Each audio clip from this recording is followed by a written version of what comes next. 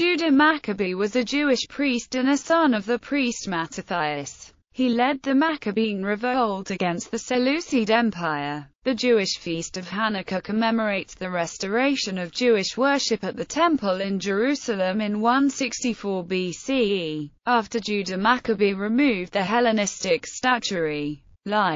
Early life. Judah was the third son of Mattathias the Hasmonean, a Jewish priest from the village of Modian. In 167 BCE, Mattathias, together with his sons Judah, Eleazar, Simon, John, and Jonathan, started a revolt against the Seleucid ruler Antiochus IV Epiphanes, who since 175 BCE had issued decrees that forbade Jewish religious practices. After Mattathias's death in 166 BCE, Judah assumed leadership of the revolt in accordance with the deathbed disposition of his father. The first book of Maccabees praises Judah's valor and military talent, suggesting that those qualities made Judah a natural choice for the new commander. In the early days of the rebellion, Judah received a surname Maccabee. Several explanations have been put forward for this surname. One suggestion is that the name derives from the Aramaic Maccabee, hammer, or sledgehammer, in recognition of his ferocity in battle. It is also possible that the name Maccabee is an acronym for the Torah verse Mikah Makabalim Adonai, who among the gods is like you, O Adonai, his battle cry to motivate troops.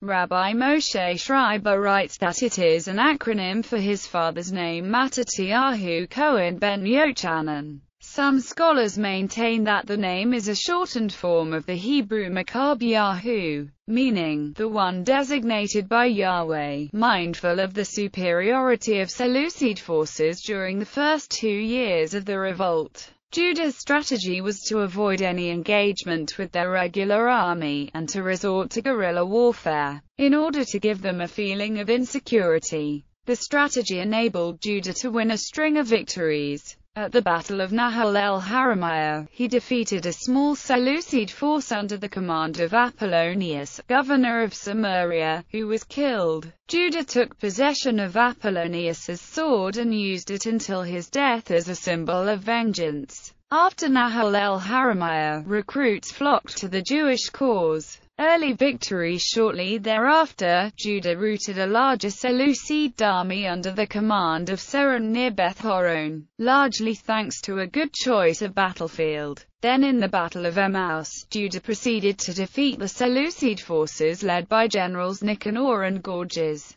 This force was dispatched by Lysias, whom Antiochus left as viceroy after departing on a campaign against the Parthians. While Gorgias was searching for him in the mountains, Judah made a surprise attack upon the Seleucid camp and defeated the Seleucid at the Battle of Emmaus. The Seleucid commander had no alternative but to withdraw to the coast. The defeat at Emmaus convinced Lysias that he must prepare for a serious and prolonged war. He accordingly assembled a new and larger army and marched with it on Judea from the south via Idumea. After several years of conflict, Judah drove out his foes from Jerusalem, except for the garrison in the citadel of Acre. He purified the defiled temple of Jerusalem and on the 25th of Kislev restored the service in the temple. The reconsecration of the temple became a permanent Jewish holiday, Hanukkah, which continued even after the temple was destroyed in 70 CE. Hanukkah is still celebrated annually. The liberation of Jerusalem was the first step on the road to ultimate independence. After Jerusalem, upon hearing the news that the Jewish communities in Gilead, Transjordan, and Galilee were under attack by neighboring Greek cities,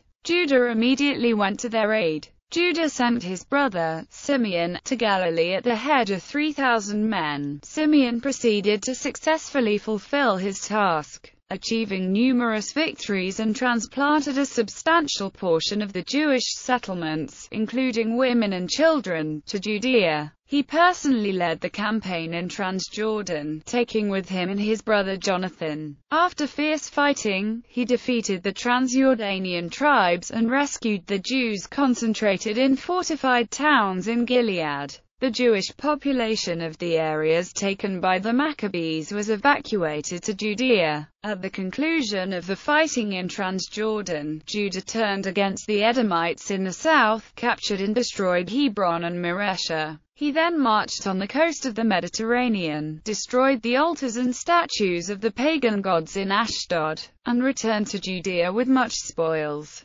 Judah then laid siege to the Seleucid garrison at the Acra, the Seleucid citadel of Jerusalem. The besieged, who included not only Syrian Greek troops but also Hellenistic Jews, appealed for help to Lysias, who effectively became the regent of the young king Antiochus V Eupator after the death of Antiochus Epiphanes at the end of 164 BCE during the Parthian campaign. Lysias together with Eupator set out for a new campaign in Judea. Lysias skirted Judea as he had done in his first campaign, entering it from the south, and besieged Bethzer. Judah raised the siege of the Acra and went to meet Lysias. In the Battle of Beth Zechariah, south of Bethlehem, the Seleucids achieved their first major victory over the Maccabees, and Judah was forced to withdraw to Jerusalem. Bethzer was compelled to surrender and Lysias reached Jerusalem, laying siege to the city. The defenders found themselves in a precarious situation because their provisions were exhausted, it being a sabbatical year during which the fields were left uncultivated. However, just as capitulation seemed imminent, Lysias and Eupator had to withdraw when Antiochus Epiphanes' commander-in-chief Philip, whom the late ruler appointed regent before his death, rebelled against Lysias and was about to enter Antioch and seize power. Lysias decided to propose a peaceful settlement, which was concluded at the end of 163 BCE. The terms of peace were based on the restoration of religious freedom, the permission for the Jews to live in accordance with their own laws, and the official return of the temple to the Jews. Lysias defeated Philip, only to be overthrown by Demetrius, son of the late Seleucus IV Philopator, returned from years as a hostage in Rome. Demetrius appointed Alcimus, a Hellenist Jew, as high priest, a choice the Hasidim might have accepted since he was of priestly descent. Internal conflict when war against the external enemy came to an end. An internal struggle broke out between the party led by Judah and the Hellenist party. The influence of the Hellenizers all but collapsed in the wake of the Seleucid defeat. The Hellenizing high priest Menelaus was removed from office and executed. His successor was another Hellenizer, Alcimus. When Alcimus executed 60 priests who were opposed to him, he found himself in open conflict with the Maccabees. Alcimus fled from Jerusalem and went to the Seleucid king, asking for help.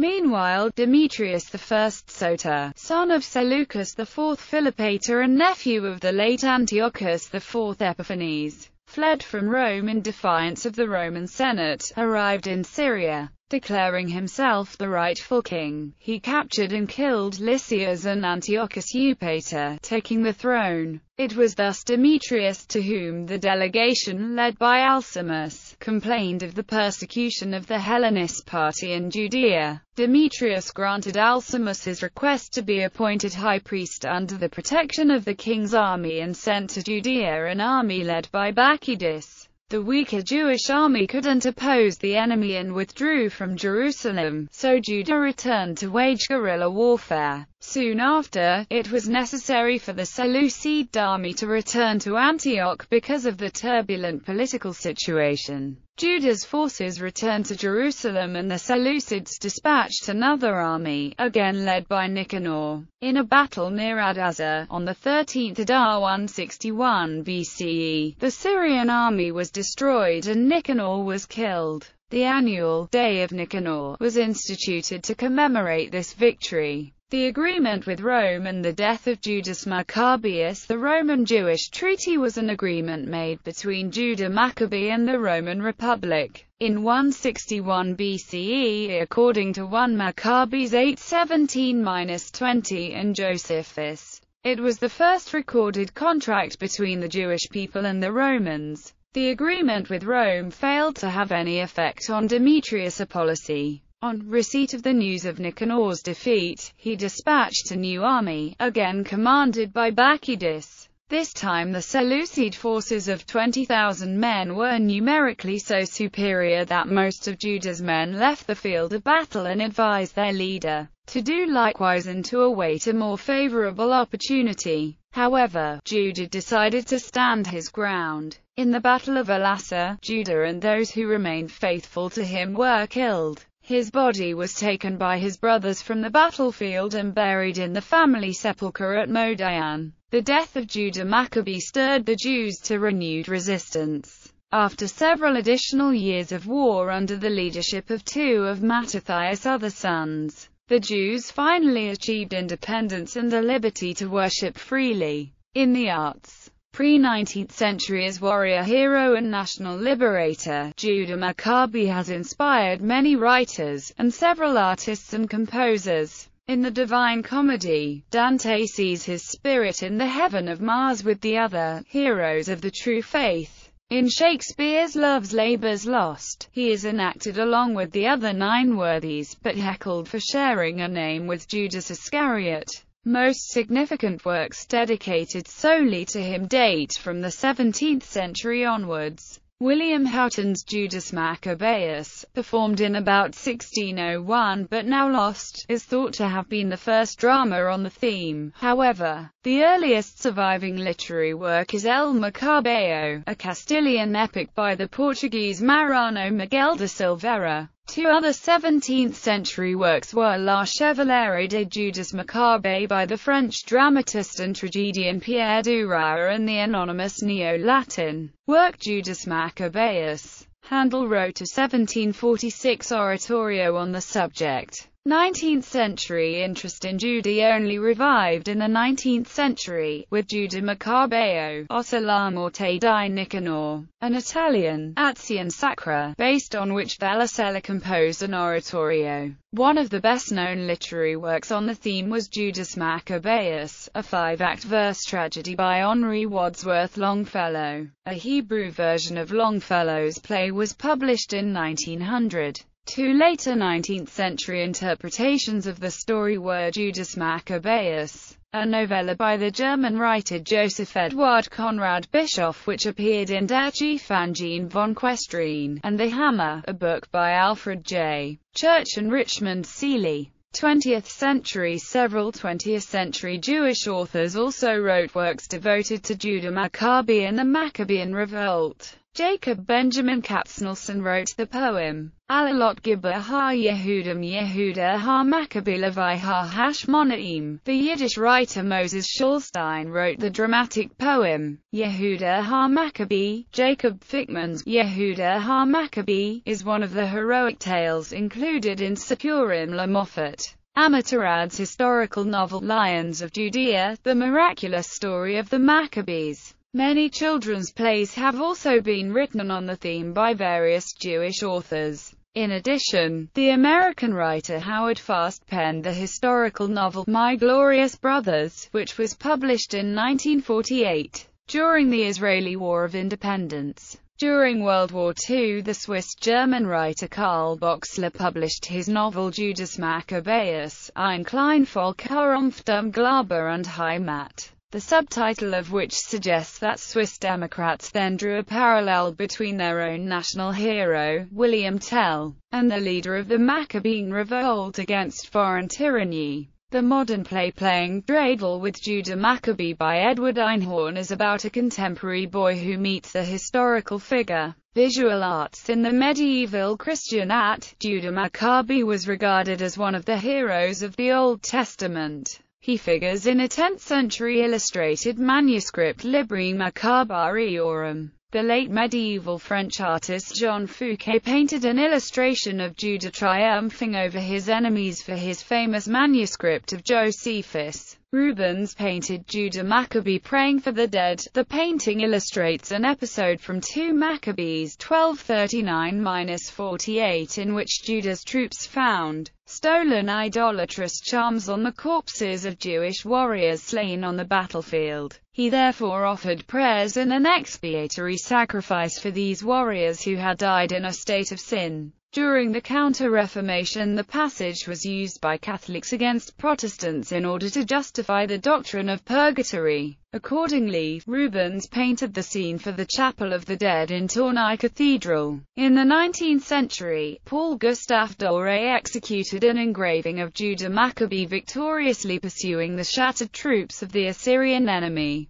Music. In music, almost all the compositions inspired by the Hasmonean revolt are primarily concerned with Judah. In 1746, the composer George Friedrich Handel composed his oratorio Judas Maccabeus, putting the biblical story in the context of the Jacobite Rising of 1745. This work, with libretto by Thomas Morell, had been written for the celebrations following the Duke of Cumberland's victory over the Scottish Jacobite rebels at the Battle of Culloden in 1746. The oratorio's most famous chorus is, "See, the conquering hero comes." The tune of this chorus was later adopted as a Christian Easter hymn tune, "Thine be the glory, risen conquering Son." A Hebrew translation of Handel's Judas Maccabeus was prepared for the 1932 Maccabee games and is now popular in Israel, with the motif of conquering hero becoming a Hanukkah song. Beethoven composed a set of theme and variations, 12 variations on "See the Conquering Hero Comes" for cello and piano. Wu 45. Tom Lehrer refers to Judas Maccabeus in his song Hanukkah in Santa Monica. Mira refers to Judah Maccabee in her song Jerusalem.